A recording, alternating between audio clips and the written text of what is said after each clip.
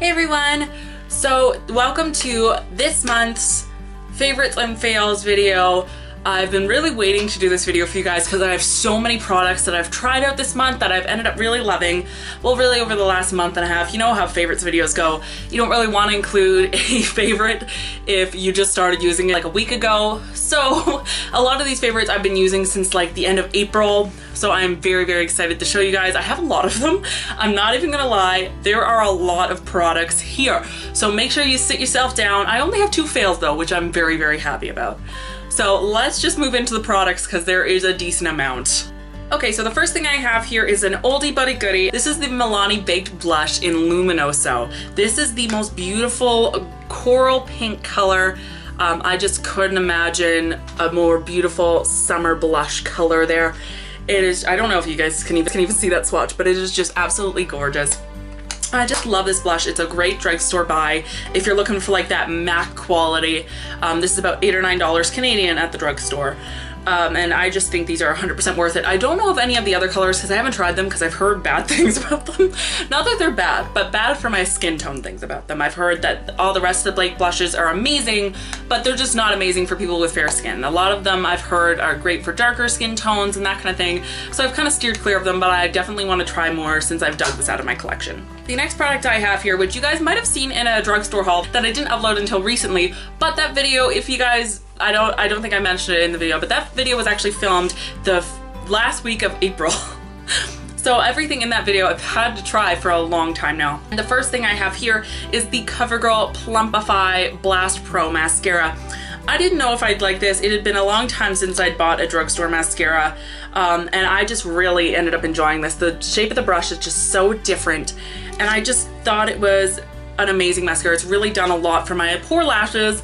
Since I've been pregnant, a lot of you guys know my lashes took a real beating while I was pregnant, and this has really kind of helped make them look not as bad. So yeah, definitely been loving this. The next thing I've been loving isn't really a particular color, but it's a line that I've been really loving, and this is the Sally Hansen Miracle Gel nail polishes. The 2 I just have here are Electric Pop, which I've worn in a lot of recent videos. Of course, on the day I'm talking about nail polish, I don't have any on. And then the other one I have here is Game of Chromes. And not have on, but have here. I have a few different colors of these because Shoppers is now doing this thing where like every week they put like a different color of this type of nail polish on sale for $3. So I've been picking them up, and I just love this formula. It's used with a specialized top coat, and it gives you a lot longer wear out of your nails. Most of the time when I'm applying a nail polish like this, I get at least 3 to 4 days. They say that you're gonna get 2 weeks on the commercial. That is BS, but I normally get about a day out of my nail polish, so 3 or 4 days is pretty good for me. And they have such a nice color selection. Your nails feel really nice and look really nice and shiny. I just really love these. They are a little bit more expensive than regular polishes, but to me they're 100% worth it if they're gonna last a lot longer. And it's really been motivating me to paint my nails, because before I'd be like, why the hell am I painting my nails if it's gonna last like 24 hours, if that? And then with these, it's like, okay, well, they're gonna last a little longer, so why not, kind of thing. We're gonna move into like general beauty, so skincare, hair care, that kind of thing. The next thing I have here, which I'm super excited to tell you guys about, is the Simple Moisturizing Facial Wash. And this is such an amazing facial cleanser. Honestly, I believe this is a dupe for the Clinique Gentle Skin Cleanser, because I used that for I think 3 or 4 years. And this stuff, it smells the same, foams up the same, leaves my skin the same amount of clean. I have no idea how they do it, but this is it's pretty much the exact same face wash. If you put this in a Clinique bottle, I believe it was the Clinique one. So if you're in love with the Clinique Gentle Cleanser, definitely go pick this up because I believe it's the same formula. Honestly, smells the same, foams up the same, has the same texture, foamy, applies the same, takes the same amount off your skin. It just makes your face feel very, very similarly.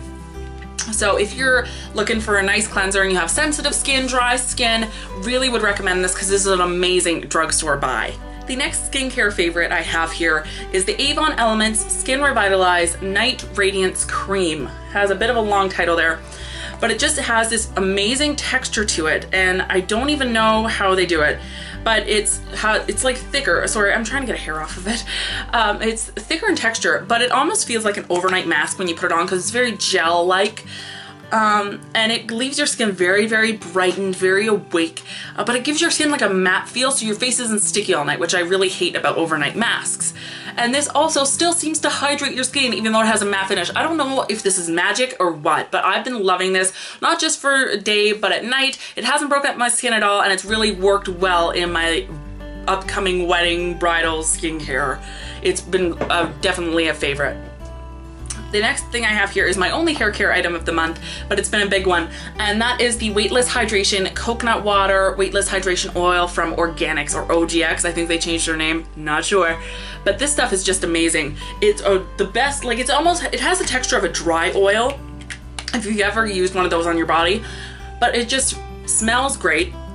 It smells very tropically. But I don't know, there's just something about this that's made my hair so much more manageable this month.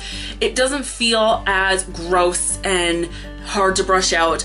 It's just transformed my hair, and this is the only thing I've changed, so I know it's been this, and it's amazing. I can't believe the transformation my hair has gone through because of this stuff. So I would 110% recommend.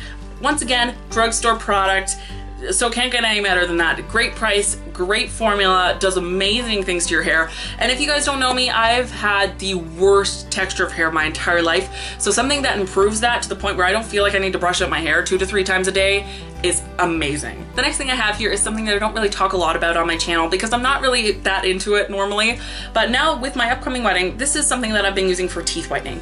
This is the Colgate Optic Teeth Whitening Brush plus Gel Pen, and I've just been loving this. Not only does the brush seem to clean your teeth really well, which, you know, it's a standard toothbrush, has a tongue scrubber and stuff, but the gel is really where I've been getting.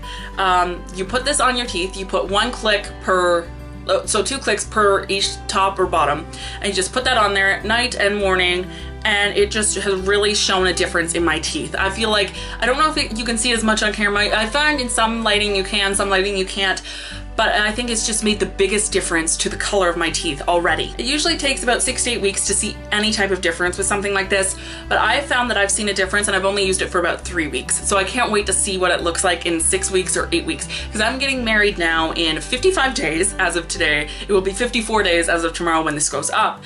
And it's incredible the change that I've seen to my teeth, and I just can't wait to see how much brighter and whiter they are by the wedding day.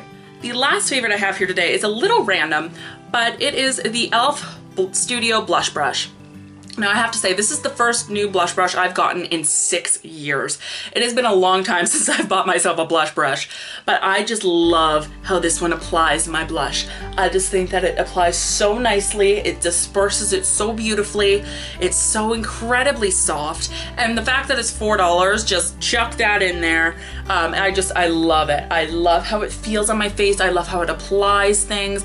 I love it, and I feel like it was a really nice treat to myself after not having a new blush brush in 6 years. So let's move into the fails. This is never my favorite part of the video, but I just really feel like it's an important part of the video because then you guys get to see what products I'm loving and which ones just have utterly failed on me. So let's just jump right into it. The first product I have here is the L'Oreal Sublime Bronze Self Tanning Mist Pro Perfect Salon Airbrush BS whatever. So I got this because it was on sale at Shoppers one day, and I heard a girl from the UK recommending it, so I was like, oh, I might as well pick it up because it's on sale. This was the most horrible tanning experience I've ever had in my life. Okay, fair enough, I have not used that many self-tanners. I used Jergens Natural Glow in middle school, then I switched to Saint Tropez for like 3 years, and then I had a couple spray tans. So it's not like I've had a huge knowledge in self-tanners, but compared to the ones that I have used, this is absolutely horrible. It not only, like, it applies clear, I can't even put any on my skin because I'm still recovering from how horrible this was, guys. So it applies clear, so you can't see how much you're putting on. So I applied it evenly all over my body. I shaved beforehand, I scrubbed, I moisturized, did everything that you'd normally do before applying self-tanner. So I sprayed it as evenly as I could, followed on the directions, wore loose clothing, waited for it to dry. The next morning I wake up and I have these huge orange patches randomly throughout my skin. So it's not even like it's all orange, it's just like randomly the side of my hand was orange. And I can't even see like a little orange, it was like dark brownish orange. Bottoms of my feet, bright orange. No idea how that happened because I obviously didn't spray any on the bottom of my feet, but I have no idea. My arms were just like carrot orange. Parts of my thighs were still white. Like, it was just so uneven, so blotchy, so gross looking, and so freaking orange. Like, I literally looked the color of this bottle, and I can't even like, that is not even an exaggeration. This is like actual fact. I looked the color of this bottle. I went out that night and I got so many stares from everybody. Why? Because I was the color of this bottle. It took days to wash off. This is about a week from using this, and I still look like a little, I'm still recovering from it. Like, you can still see in certain parts of my body that I'm still looking a little orange, that I'm still having like some brown patches. You can kind of see that fading there. It's just, it's not, you can see the one from over here that was dark, dark brown. It's just horrible. I would never recommend this to anyone in my life, especially if you're just starting out self-tanning. Don't even waste your money. Stay pale for this price, for this crap. Don't even waste your money, because this was so horrible that I can't even understand how anyone in their lives would like this. Maybe if you're dark already and you just wanted a little bit of orangeness to your skin, which I don't understand why you'd want that to begin with. But I don't know how someone from the UK, maybe they have a different formulation in the UK, I have no idea. But this, I would definitely not recommend if my life depended on it. Now, the next thing, I hate to bash because I support the idea of it so, so much. And when I tell you guys about it, you guys will understand my struggle here. But I'm just gonna come out and say it. It has been natural deodorant. I am such a natural junkie. I'm a crunchy mom. I love to do everything as naturally as possible. Well, except my makeup, because I just couldn't deal with that because I've been such a makeup junkie for so many years. But moving on. I tried to do natural deodorant, and the first one, the Tom's one, I've tried 3 different ones. I have 2 here to show you because the other one I just chucked in the garbage. I have the Tom's of Maine Long Lasting, and I have the La Vanilla Healthy Deodorant, which I've heard the most about. This was like the most raved about one ever. Even like not crunchy moms or non-natural moms have all, I've still heard rave about this. So I knew that this, well, I figured this one was gonna be good. So first off at the Tom's, this held, and I'm not even a sticky person, but this held away stink for approximately an hour. I don't smell bad normally. Like, if I put on deodorant in the morning, I could probably get away from going until the next afternoon before I start to smell any bit at all. Like, I'm just not a generally sweaty, nasty smelling person, so I don't have to worry about that. So I didn't figure that this would be a big deal. But this lasted about an hour and I started smelling, so I was like, what the heck? Next, 3 days into using this, I got big red rashes on my armpits, which has I've never experienced before in my life. I've tried pretty much every brand of like aluminum-based deodorant on the market.